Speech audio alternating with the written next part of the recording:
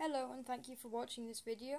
This one is about me converting a syma X5C1 drone into a little action camera for my Skysurfer remote control plane. This is not the controller for the plane but the controller for the camera, so you can activate it while the plane is flying using the little camera record button down there. The case is made out of aluminium, and there's a separate case underneath it where the battery goes, so the battery friction fits and is removable and replaceable. This is the original board from the drone, and in order for it to work properly there has to be an SD card in this back slot inside the camera here. That's why there's a little bit of folded up. The aluminium that I used is really cheap because it came from the bottom of 2 Pringles cans, and that also makes it really lightweight because it's so thin. Enjoy this video of it working. So here is a little closer look at the camera. So the lens is using hot glue from a glue gun attached to the front of the metal case that I made, and the power cable comes out there.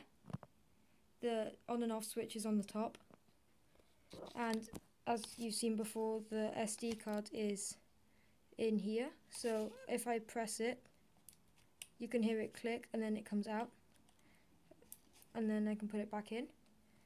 To watch the recording, I can slot it into here and plug this into the USB port on my laptop.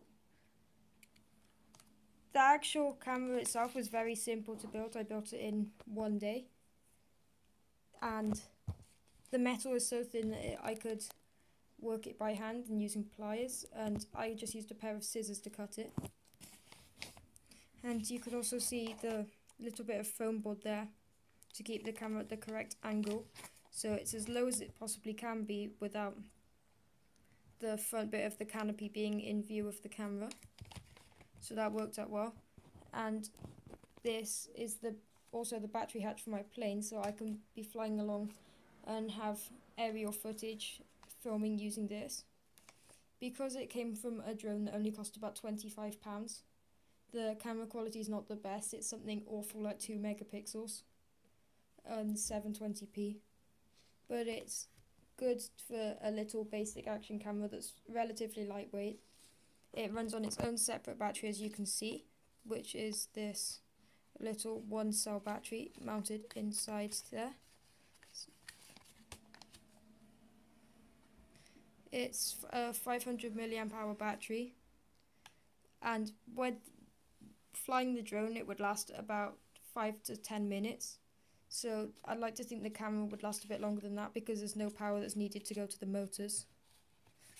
I did have a few problems with it, however. First, I mounted the camera a little bit further back, and that made it impossible to get the SD card in and out. And it also means, because the camera has to be mounted further forwards to get the SD card out, you can't put this canopy on properly. It has to be, you can kind of see the camera is lifting up the bubble at the front, so you can't tape it down properly. But that's okay because the F going over it will help keep it cool. Enjoy this clip of it flying.